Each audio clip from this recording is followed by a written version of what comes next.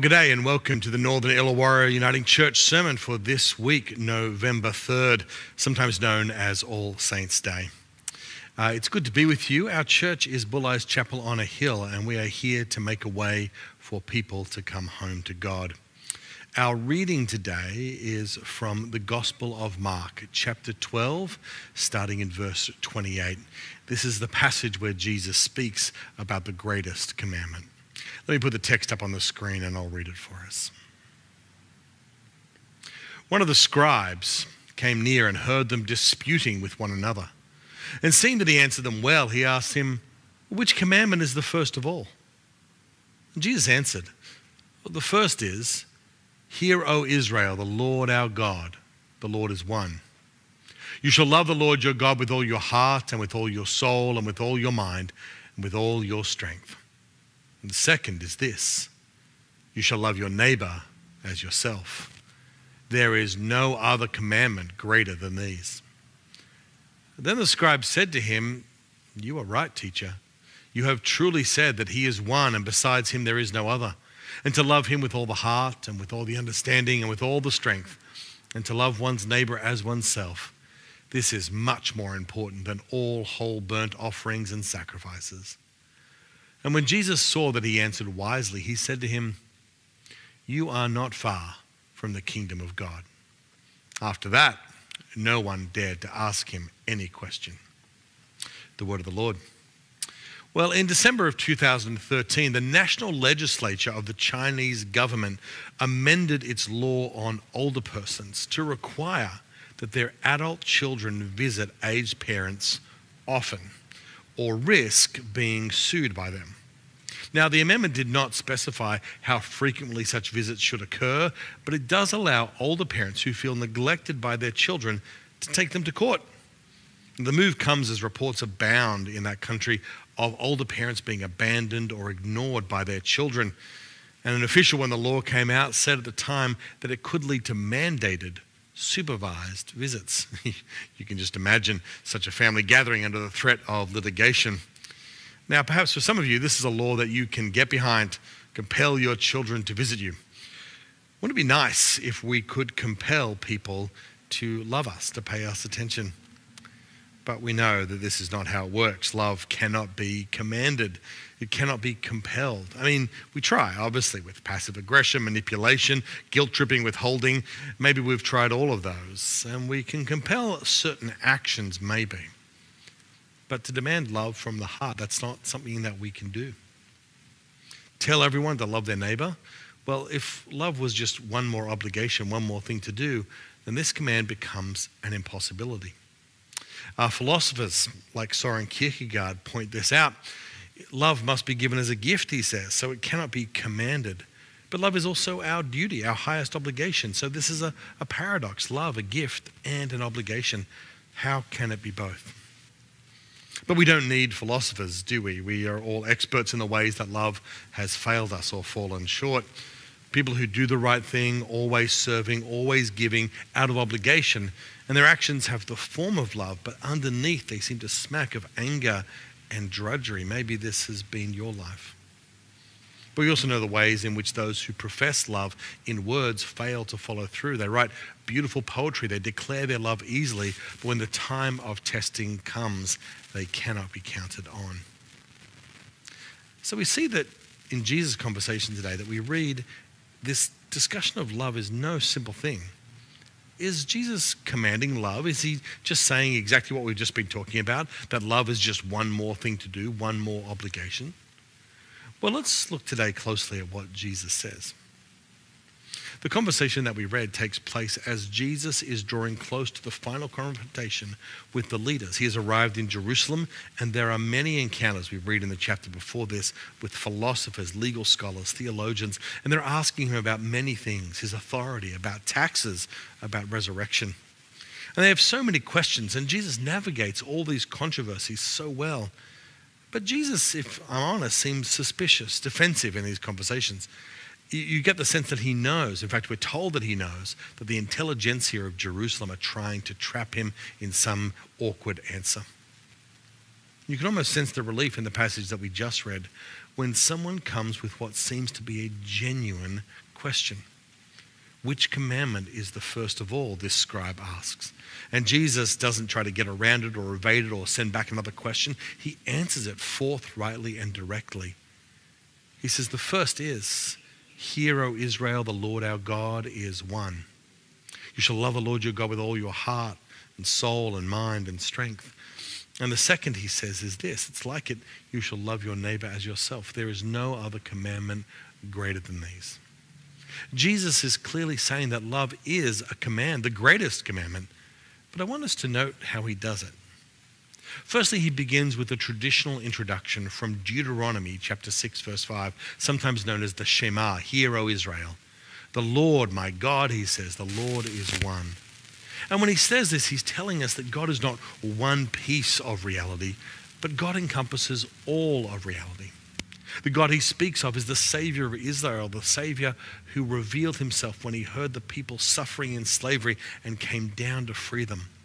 This one God is the God who is above all and through all and in all in creation and acts on behalf of his people. He is the God who is and the God who loves. This is the God whom we are commanded to love with our whole being, the one who is in all things.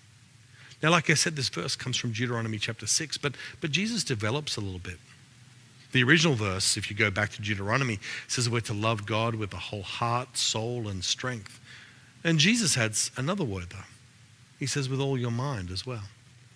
In some ways, I think Jesus is just expanding, saying this calling to total love is to be with our whole being, heart, soul, mind, and strength.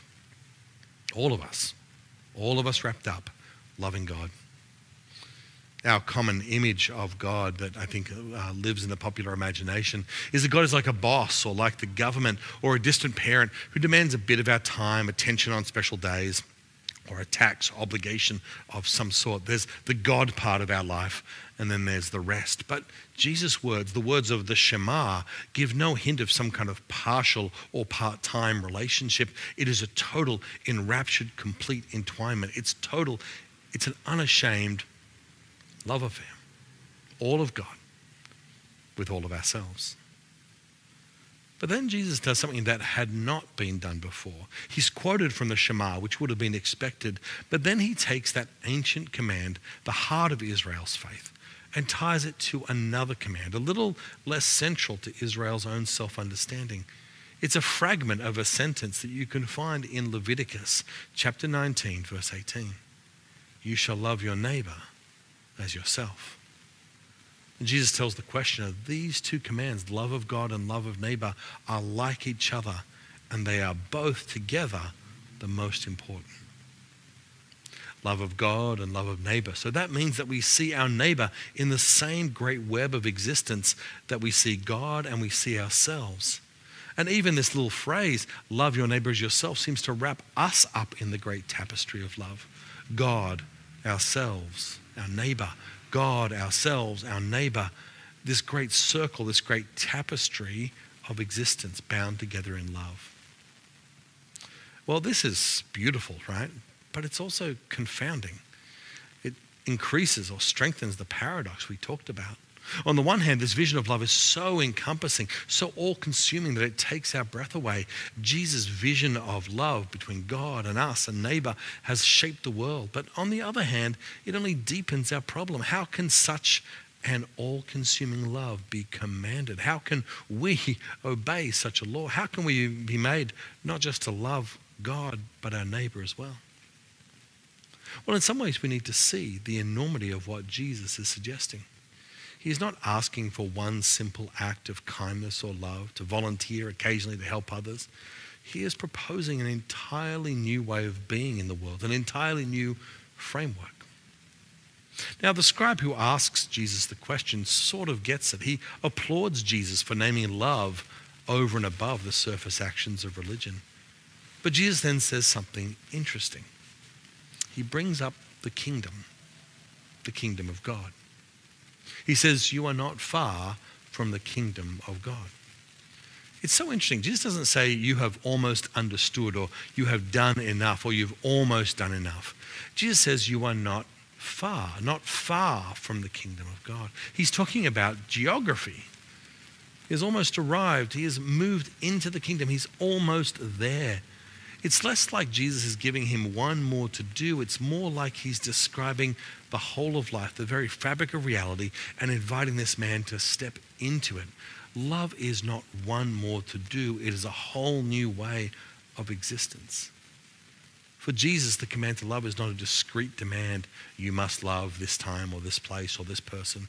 Instead, it is a whole new framework, a whole new government, a whole new kingdom of love. Love as a currency, love as a language, love as a habit, love as the law of the land.